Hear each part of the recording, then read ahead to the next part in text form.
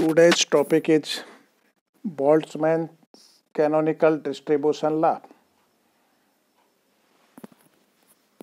According to Boltzmann's canonical distribution law, for a system in thermal equilibrium with the heat source at absolute temperature T, probability of finding this system in a microstate of energy EI is proportional to e to the power minus EI upon kT. Here k is a constant known as Boltzmann's constant. So, according to Boltzmann's canonical distribution law, probability is proportional to e to the power minus EI upon kT. Here EI is the energy of the system. So it is the probability that the system have energy EI. And capital T is absolute temperature of the system. System is in thermal contact with a heat source having temperature capital T. So temperature of the system will be equal to the temperature of heat source, and we assume this temperature as capital T. So at absolute temperature T, the probability that a system have energy EI is proportional to e to the power minus EI upon kT. This is Boltzmann's canonical distribution law. K is constant and it is known as Boltzmann constant. Now we will prove this Boltzmann's canonical distribution law. Consider a system in thermal equilibrium with heat source at absolute temperature T. Total energy of system and heat source is constant equal to capital E. So we assume a system which is in thermal contact with a heat source at absolute temperature capital T, and total energy of this system and heat source is equal to capital E. We assume it as capital E and it is constant. Capital E is the energy of the system plus heat source. We have a system which is in thermal contact with a heat source at absolute temperature capital T. So the temperature of the system will also be capital T, and total energy of system and heat source is constant, and we assume it equal to capital E. If system is in microstate of energy EI, energy of heat source will be E minus EI because total energy is E. If energy of system is EI, then energy of heat source will be equal to E minus EI. Similarly, when the system is in a particular ith state means state of energy EI, then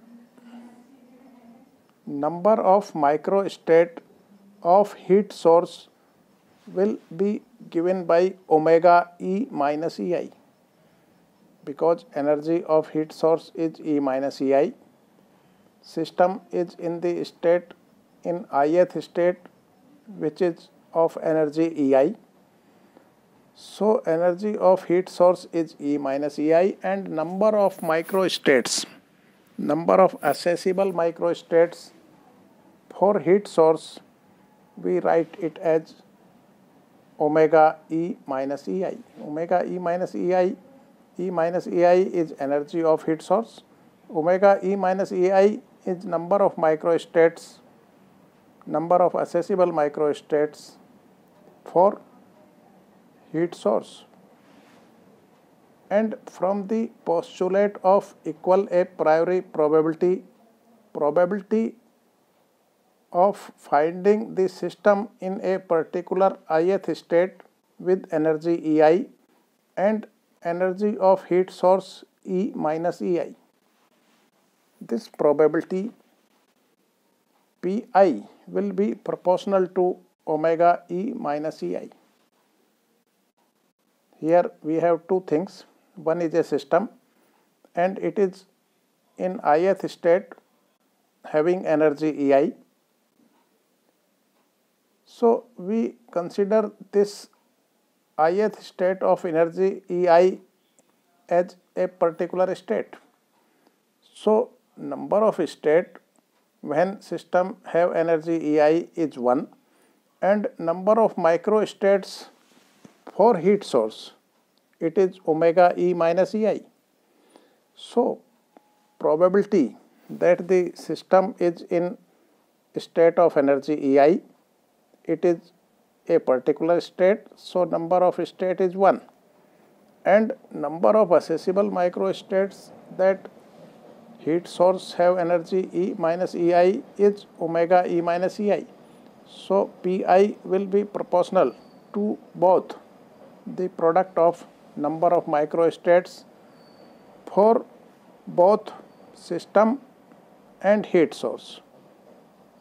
System number of microstates for system is 1 and number of microstates for heat source is omega E minus Ei. So probability Pi will be proportional to product of these two, that is 1 into omega E minus Ei, that is omega E minus Ei, or Pi will be equal to C dash omega E minus Ei. C dash is proportionality constant. If we write equal to in place of proportional, we have to write a constant which we write as C dash. So because Pi is proportional to omega E minus Ei, so Pi will be equal to a constant which we write as C dash into omega E minus Ei. In a similar way,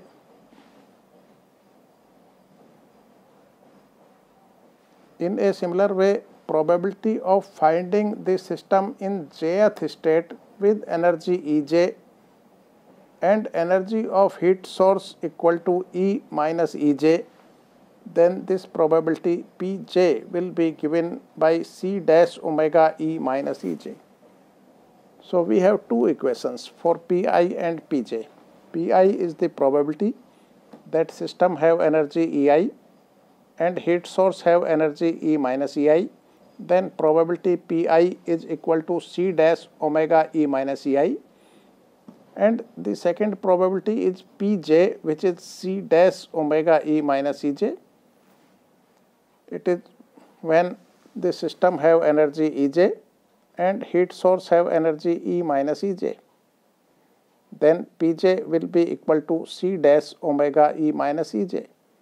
These are the two equations 1 and 2. Dividing equation 1 by equation 2, if we divide these two equations, then we get Pi upon Pj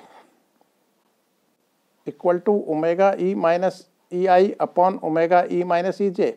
C dash is cancelled out. And if we take log, then log Pi upon Pj will be equal to log omega E minus Ei upon omega E minus Ej.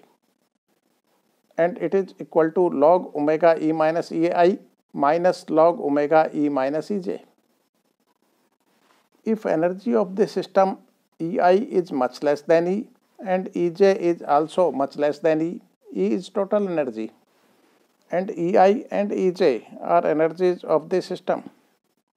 If these energies of the system Ei and Ej both are much less than total energy E, then we can expand these two terms, log omega E minus Ei and log omega E minus Ej. Log omega E minus Ei, it will be different from log omega E. If we make a small change in E, and we write in place of E as E minus EI. EI is a small quantity. So log omega E minus EI will be equal to log omega E minus something.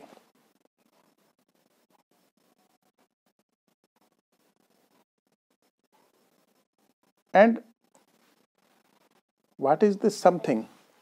Log omega E minus EI is equal to log omega E minus this something. This something is due to we have changed this E by E minus EI. We have reduced the energy by EI. So if we have reduced the energy, then we have take this minus sign. Log omega E minus EI will be less than log omega E, and it is equal to log omega E minus. And this term we can find it as, if we assume that if we make a change in E as delta E, inside the bracket there are two terms. In numerator we have delta log omega E, and in denominator we have delta E. So if we make a change delta E in E, then change in log omega E will be delta log omega E. We want to find this change in log omega E. When we write E minus EI in place of E, then what will be change in log omega E? So this change in log omega E we write as delta log omega E, and change in energy is delta E. So when energy is changed by delta E, when delta E is energy change, then change in log omega E is delta log omega E. If we change this energy by 1, then this change will be delta log omega E upon delta E, and we are changing the energy by EI.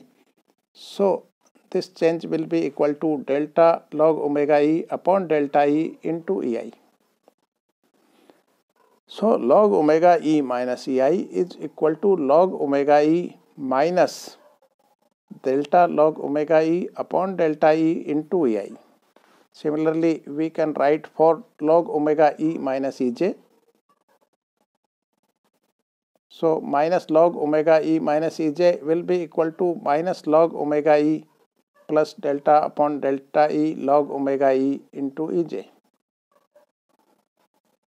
Log omega E is cancelled out, and we have only two terms, and out of these two terms we take delta log omega E upon delta E as common, and the remaining term is EJ minus EI.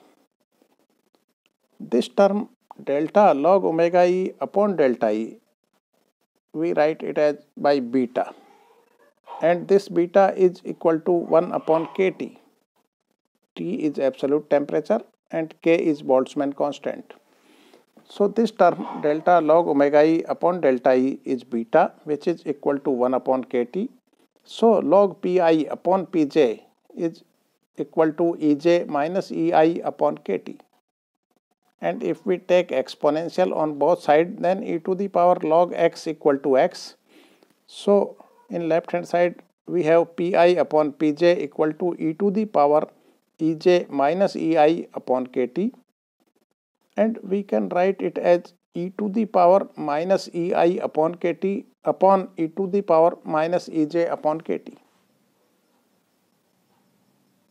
Because we have Pi upon Pj, in numerator we write the term of I, and in denominator we write the term of j.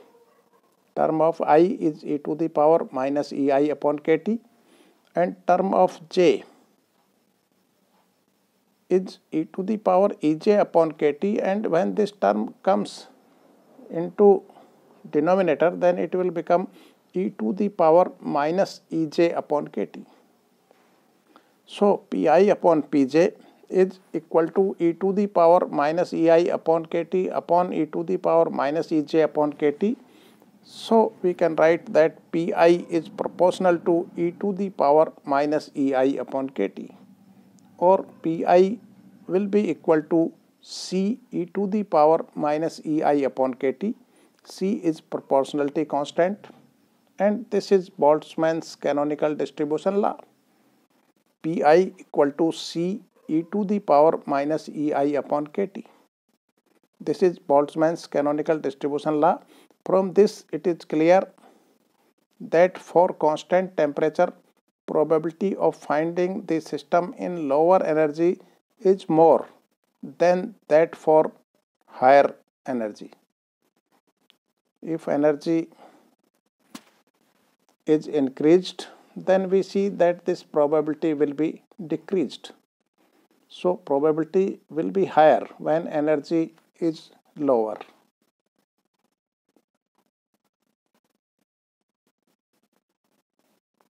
Definition of temperature. From this Boltzmann's canonical distribution law, we can define temperature. According to Boltzmann's canonical distribution law, if a system is in thermal equilibrium with heat source at absolute temperature T, probability of finding the system in energy Ei is given by Pi equal to C e to the power minus Ei upon kt. It is according to Boltzmann's canonical distribution law. Probability that system have energy Ei is equal to C e to the power minus Ei upon kt. T is absolute temperature of system. Similarly, probability of finding the system in energy Ej, it is given by Pj equal to C e to the power minus Ej upon kt. These are equations 4 and 5. If we divide these two equations, then we get Pi upon Pj equal to e to the power minus Ei upon kt upon e to the power minus Ej upon kt, and it is equal to e to the power Ej minus Ei upon kt. And if we take the log of both the sides, then log Pi upon Pj will be equal to Ej minus Ei upon kt. Log e to the power x equal to x. And this gives the definition of capital T, that is absolute temperature. T is equal to Ej minus Ei upon k log Pi upon Pj. This equation gives the definition of temperature according to Boltzmann's canonical distribution law. Now we consider a question. The relative probability for a system at temperature T to be found in two states with an energy difference of 4.8 into 10 to the power minus 21 joule is E square. E square is the relative probability for a system at temperature T to be found in two states. We have two states, and energy difference is given as 4.8 into 10 to the power minus 21 joule, and probability of finding in these two states, the relative probability of finding in these two states is E square. So it is the ratio of the probabilities in two states, and it is given as E square. So from Boltzmann's canonical distribution law, probability Pi of the system in state of energy Ei at absolute temperature T is given as Pi equal to C e to the power minus Ei upon kt. Similarly, probability Pj of the system in state of energy Ej at absolute temperature T is given by Pj equal to C e to the power minus Ej upon kt. So we have these two equations from Boltzmann's canonical distribution law. For energy Ei, probability Pi is equal to C e to the power minus Ei upon kt, and for energy Ej, the probability Pj is given as C e to the power minus Ej upon kt. If we divide these two equations, then we have Pi upon Pj equal to e to the power minus Ei upon kt upon e to the power minus Ej upon kt, and it is equal to e to the power Ej minus Ei upon kt.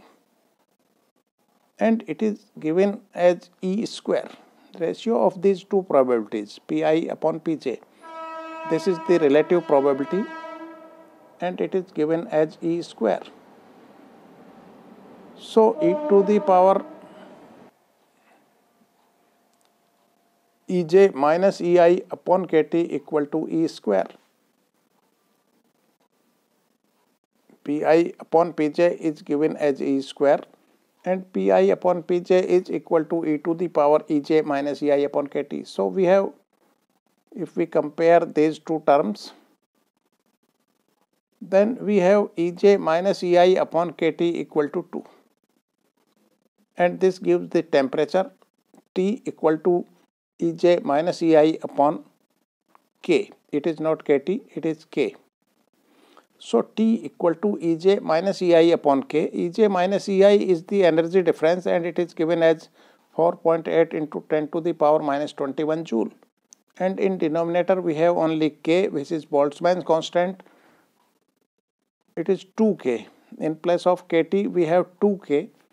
So 2 into and value of K, Boltzmann constant, is 1.38 into 10 to the power minus 23 joule per degree Kelvin. Then this temperature comes equal to 123.9 and unit of this temperature is degree Kelvin because it is absolute temperature.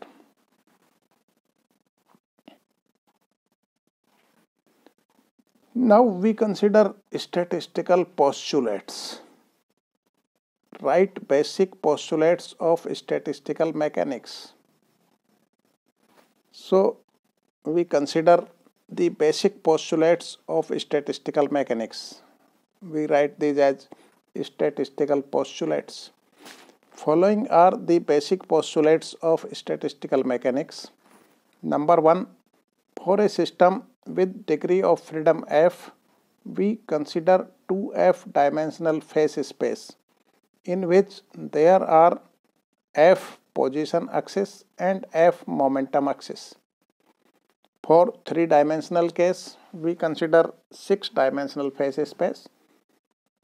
We have 3 axes for position and 3 axes for momentum. 6 coordinates of a point are given as x, y, z, px, py, pz. So if we have 3 degrees of freedom, we have 6-dimensional phase space, 3 dimensions for position and 3 dimensions for momentum. Similarly, if a system have degrees of freedom f, then we consider a phase space of 2f dimensional. F dimensions are of position and f dimensions are for momentum. Number 2, this phase space is divided into phase cells. Phase cell is a smallest volume element in phase space and it represents a microstate. So this phase space is divided into phase cells. Volume of each phase cell is h0 to the power f. For 3-dimensional case, for 3 degrees of freedom case, this volume of phase cell will be equal to h0 to the power 3. And for f dimensional, for f degrees of freedom, this volume of phase cell is equal to h0 to power f. In classical mechanics, in classical statistics, we can choose h0 as small as we want, while in quantum statistics, h0 is equal to h, Planck constant. There are 2 types of statistics, classical statistics and quantum statistics. In classical statistics, volume of phase cell is h0 to the power f. H0 is arbitrary constant. It is arbitrary number. H0 is an arbitrary number in classical statistics and we can keep it as small as we want. But in quantum statistics, the volume of phase cell is h to the power f.